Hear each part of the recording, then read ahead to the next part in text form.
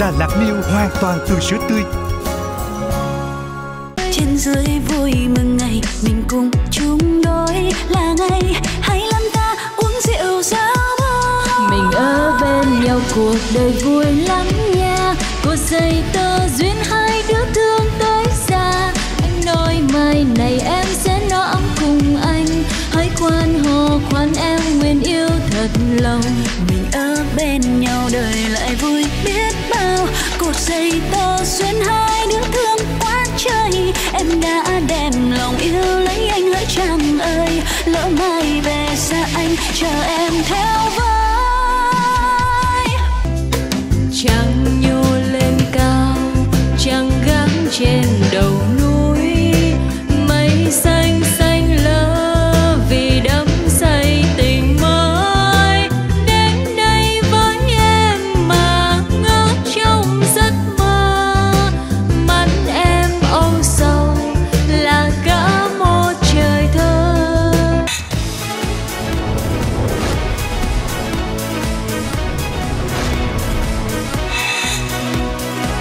Đã LលែLợM À NHA.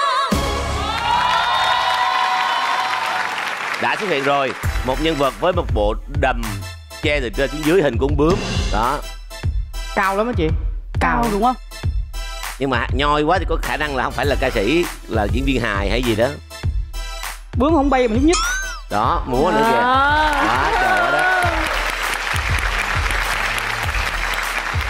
Bây giờ với cái phong cách này thì khả năng là ca sĩ là không cao nha. Dạ đúng rồi. Đâu có ca sĩ nào giỡn giỡn vậy được. Không, nhưng mà có nhiều ca sĩ có nhiều ca sĩ giỡn lắm. Ví dụ như Hà Nhi nè. Là chị Hà Nhi đúng không? Hà Nhi đó rất là vui. Cho nên khả năng là Hà Nhi cũng có thể. Rồi, sẵn sàng chứ nào? Dạ em sẵn sàng.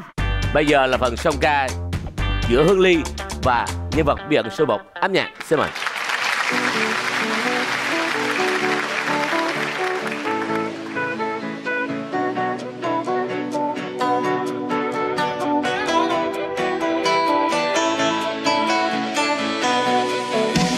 Nhớ đã hứa sẽ cứ rời nhà, hết năm nay mà không thấy tôi nách ba mang anh giờ.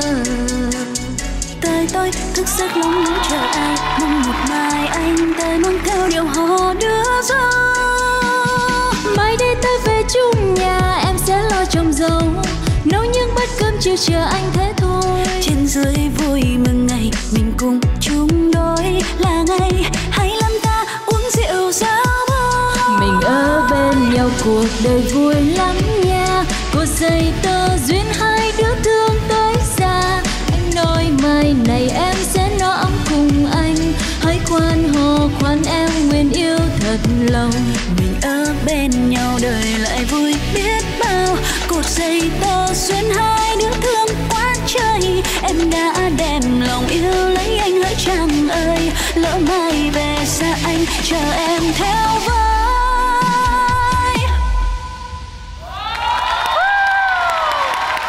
Đó. Sao, thấy tình hình sao Hương Ly thân mến? Em thì em nghĩ là có thể bạn này sẽ là ở lĩnh vực khác, không phải là ca sĩ. Không phải là ca sĩ. Mà biết đâu bạn lại cố tình hết. Đúng rồi. Đấy. Cố tình hát bị. Cố tình hát kiểu như là như những người mà kiểu hát karaoke thường bình thường đấy, lại cố tình kiểu đấy. Đúng rồi, đấy đấy đó. Sướng lắm, bên đây đang sướng lắm. Cười. Sao Phát Hồ sao? Theo em đoán hồi nãy em gợi ý cho chị Ly thì Nguyễn Thúc Thùy Tiên. Hoài. Bây giờ chị không nghe nữa rồi. Nguyễn Thúc Thùy Tiên có hát mà, em có biết mà. Thì chị biết rồi, nhưng mà mê Thùy Tiên lắm hả? Hoa hậu Hòa Bình mà anh, mình thấy phải mê chứ. Mê chứ. mê Gái thấy sao? Dạ, con chắc cùng ý kiến với anh Phát là Hoa hậu luôn. Nhưng mà tại sao con nghĩ là Hoa hậu, con không nghĩ là diễn viên? Tại vì con nhìn theo clip lúc nãy. Tức là những gợi ý clip. Dạ. Và cái giọng hát này thì mình đoán là Hoa hậu chứ không thể là ca sĩ được. Dạ. Nhưng mà hát vậy là hát hay hay hát dở? Hát vui lắm nha. Đúng vui lắm nha luôn. Thôi thì như thế này, bây giờ chúng ta sẽ mời nhân vật bí ẩn số 1 mở mặt nạ. Và sau đó chúng ta sẽ có những cái câu hỏi để mà tìm ra cái danh tính của người này. Dạ. Xin mời nhân vật bí ẩn số 1 mở mặt nạ. Ngày hôm nay Hương Ly sẽ rất là khó khăn trong việc đoán nhân vật này. 3, 2, một xoay.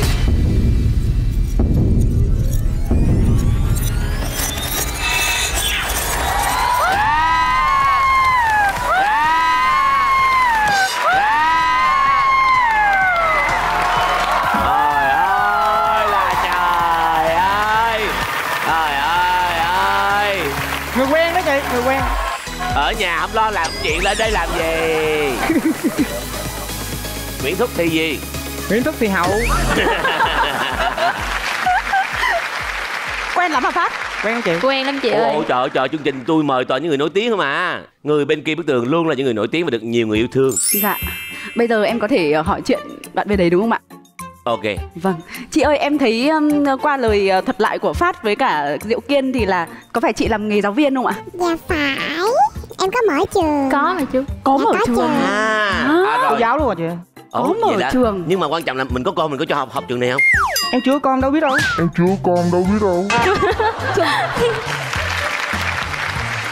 Con em nó không biết học đòi học trường nào nữa. Em thấy ở trong clip chị có rất nhiều đôi giày các màu sắc. Thì là chị thích theo kiểu người mẫu diễn viên hay là hoa hậu hay như thế nào ạ? Dạ, người mẫu diễn viên ca sĩ hay là giày gì em cũng thích hết. Thôi đừng nói đi nó khùng nữa mà. Chứ rồi càng hỏi này càng nhiễu loạn luôn. Gần đây cái chị đó mở lớp học á chị cứ căn cứ vô đó. Thật á? Rất là hot trên mạng xã hội luôn chị. Vấn đề nằm ở chỗ là bé ơi. Dạ. Em có biết bên người mẫu em đã từng biết những cái tên nào không? Không để ý lắm ấy ạ. Chứ em để ý gì? Em để ý con em, gia đình em. Đùa chứ thật, tại vì em cũng rất là ít lướt mạng xã hội, thật sự luôn đấy ạ. Vậy hả? Dạ vâng. Tức là em nhìn mặt thì em biết em quen nhưng em không nhớ được tên. Rồi sao thua? Mình quen nhau dữ lắm. Vậy mà không có đánh ra người ta dần. Trời. Hỗ trợ nha. Cái này là cái gì? Vương miện ạ. Ai đội? Hoa hậu ạ. À thế là hoa hậu. Hậu. Mình hoa hậu, bớt điên, bớt khùng lại. Trời ơi là trời. Đó, thông tin như vậy rồi còn đòi gì nữa. Đây là Nguyễn Thúc Thùy Hậu. Mình có thể liệt kê ra mà. Tên có 4 chữ luôn. Cũng 4 chữ luôn. Đúng rồi. Hoa hậu mà chị. Thế thì là Nguyễn Thúc Thùy Tiên rồi còn gì. Vui tính lắm, em nói thiệt, vui tính lắm. Vui tính thì đúng là Nguyễn Thúc Thùy Tiên rồi. Vui lắm nha. Vui dữ lắm luôn. Thế thôi em chốt đi ạ. Chốt đi ạ. Vâng, em chốt. Đây chính là Nguyễn Thúc Thùy Tiên. Nguyễn Thúc Thùy Tiên. Âm nhạc, xin mời.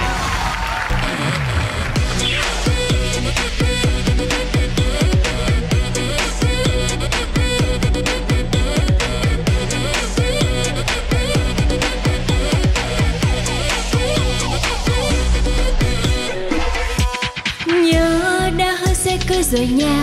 Hết năm nay mà không thấy tôi mắt ba mang anh giờ. Đời tôi thức giấc lóng ngóng chờ ai mong một mai anh tới mang theo điệu hò đưa gió. Mai đây ta về chung nhà em sẽ lo trồng dâu, nấu những bát cơm chiều chờ anh thế thôi. Trên dưới vui mừng ngày mình cùng chung đôi là ngày 25 tháng.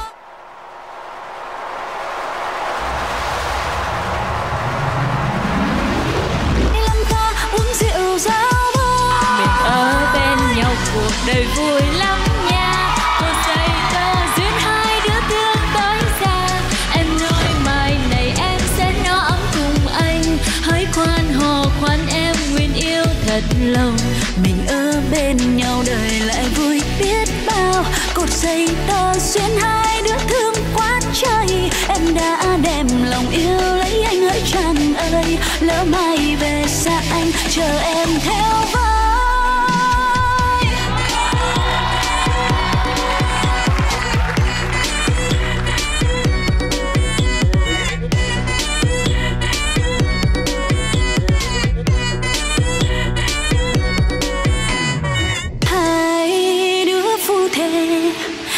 Cạn khô nước biển đông dạt dào, ra thăm ruộng đồng ruộng bao la lúa thơm, là em thương bấy nhiêu anh hơn.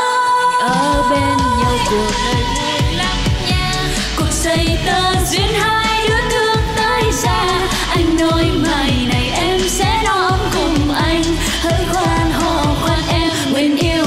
lòng. Mình ở bên nhau đời lại vui biết bao. Cuộc xây tơ duyên hai đứa thương quá trời. Em đã đem lòng yêu lấy anh hỡi chàng ơi. Lỡ mai về xa anh chờ em theo với.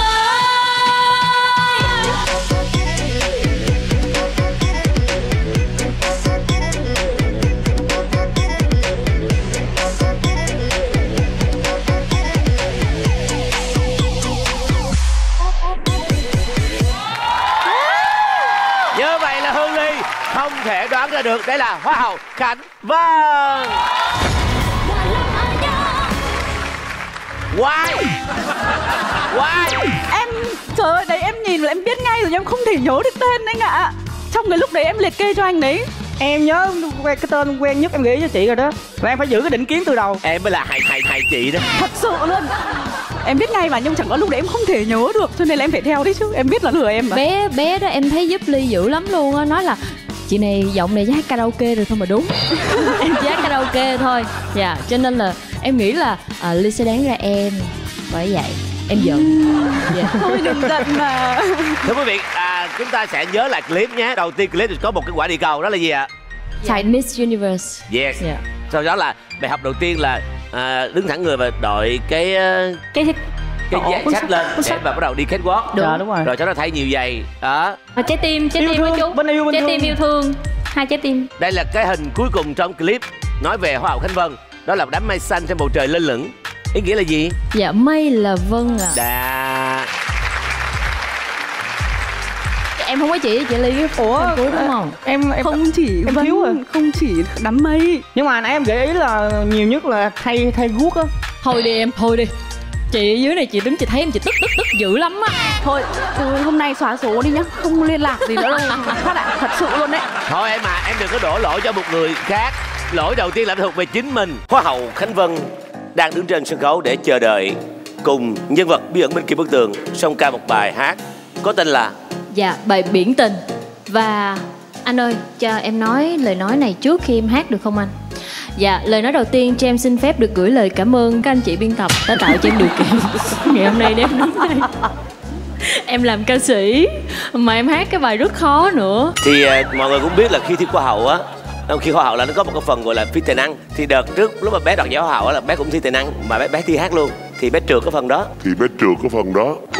Dạ đúng là em có thi hát. Thì lúc mà em hát xong rồi em mới hát vừa vô xong chưa tới nửa bài cái ban tổ chức bảo tắt nhạc được em mới qua thí sinh khác. Thì ngày hôm nay chúng ta biết rồi, đài truyền hình Việt Nam là VTV3, nước mình thì gần 100 triệu dân.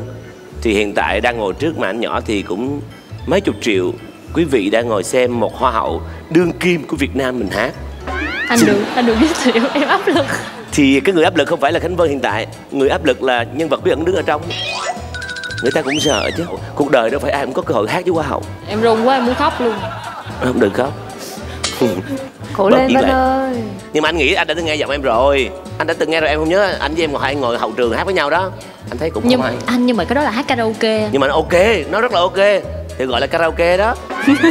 Nó rất là ok. Sẵn sàng chưa? Dạ em sẵn sàng. Mời nhân vật bí ẩn thứ hai xuất hiện.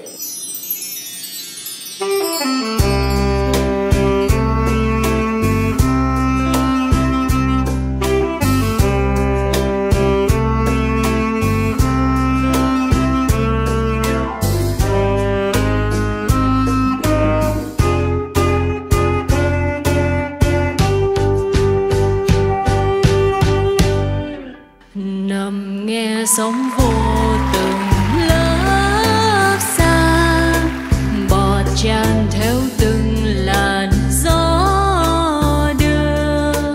Một vầng trăng sáng với tình yêu chúng ta, vượt ngàn hải lý cũng không xa. Biển rộng đến trời chỉ dòng ngân hà mình cũng qua. Biển không biên giới như tình anh với em, hơn cả những vì sao đêm. Trăng nhô lên cao, trăng gác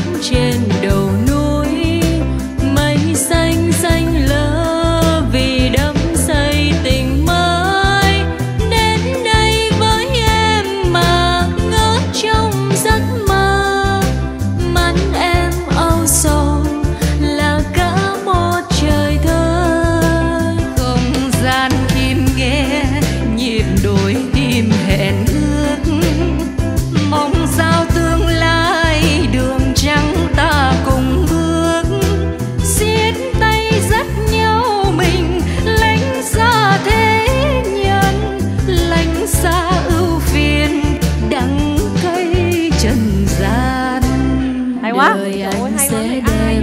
Hay á, hay. Quá hay. Giọng đẹp lắm luôn á. Ngày dài sẽ làm mình nhớ thêm. Biển xanh cát trắng sống hòa nhịp ái ân, không còn những chiều bâng khuâng. Hay quá. Em nổi da gà luôn. Thưa quý vị, một điều đầu tiên mình phải nhận định là đây là ca sĩ nha. Ca sĩ nha mọi người. Các bạn vũ đoàn. Em chào chị. Rồi, Đâu, đứng đây đi, còn đứng đây. trẻ lắm, trẻ lắm. Ánh sáng rất là đẹp. Có xuống không? Ánh sáng của anh có xuống không? Chưa ai dìu sao mình xuống. Trời ơi, hay à. Rồi, đứng đây mình nói trong micro, nhưng mà mình cẩn thận kẻ địch bên kia là nghe cái giọng Anh thật. Trường Giang hôm nay rất là lung linh, rất là hương. Hai bên này như nhau. Thì bây giờ thưa quý vị thân mến, tôi biết người ca sĩ này đã nghe nhiều, nhưng mà đây là lần đầu tiên Trường Giang nghe người ca sĩ này hát cái bài này luôn, mà phải nói là quá hay. Riêng bài Biển Tình hát hay lắm. Cảm ơn anh Trường Giang. Bây giờ chúng ta sẽ được nhìn gương mặt thật.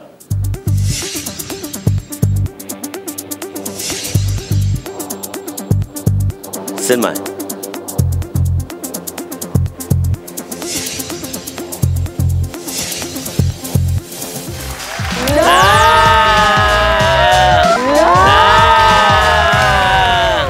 Mình chào bạn. Chào các bạn.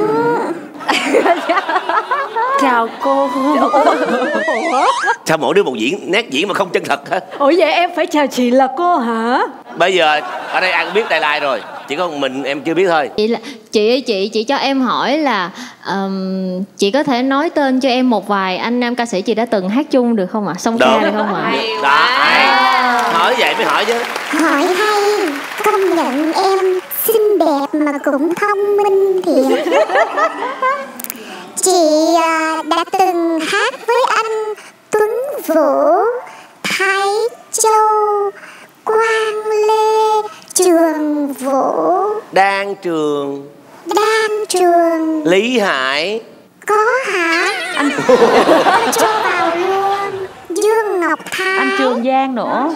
anh Trường Giang. Có hát chung với tôi luôn, có hát chung với anh luôn. Nói chung nhiều lắm em ơi. Dạ, vậy chị cho em hỏi là thường là chị sẽ hát nhạc ở Việt Nam nhiều hay là ca sĩ chuyên ở hải ngoại ạ?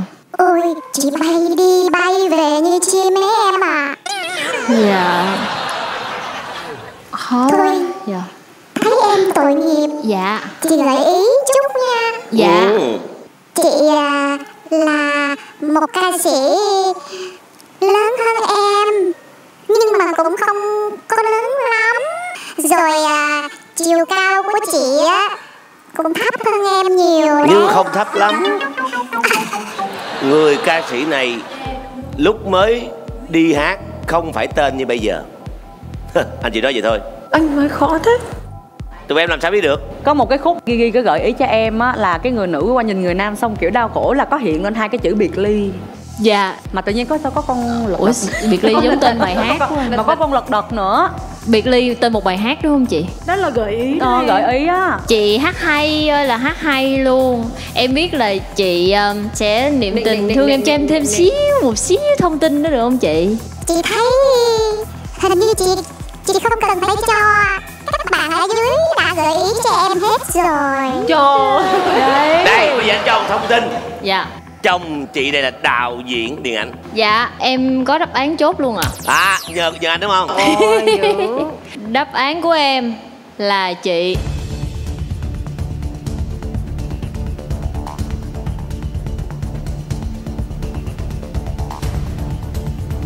Hoàng Châu. Quá tuyệt vời. Quá tuyệt vời luôn. Phải nói là không những là Hay quá. xinh đẹp chân dài mà còn đúng là Thông minh. Chị Cẩm Linh. quá trời quá đất. Em chốt Cái gì vậy? Ủa gì kỳ vậy?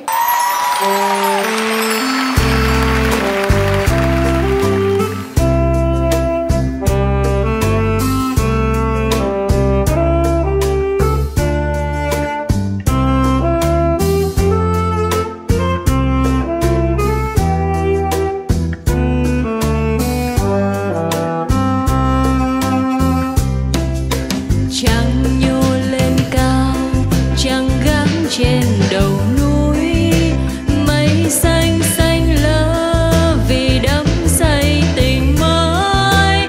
Đến đây với em mà ngỡ trong giấc mơ, mắt em âu sầu là cả một trời thơ.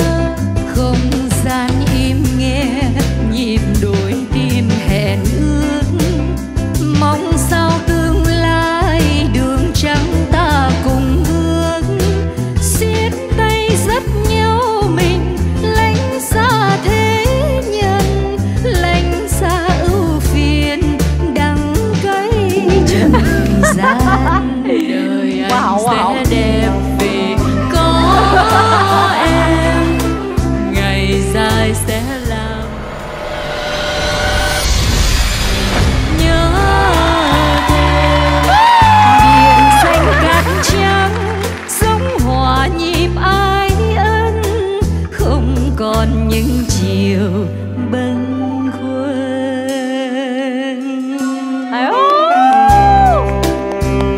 Cảm ơn em. Vỗ tay. Chính xác đó là nữ ca sĩ Hoàng Châu. Thank you dancer. Cảm ơn các bạn. Em cứ nổi da gà từng cơn nãy Không giờ. mà phải nói thật lòng luôn á, khen thật lòng là chị Châu hát bài này quá hay. Quá hay. Bài này hay thật lòng luôn á. Cảm ơn Trường Giang, cảm ơn các bạn rất nhiều. Đón xem Nữ Chủ 20 giờ thứ 6, thứ 7 hàng tuần trên VieNetwork.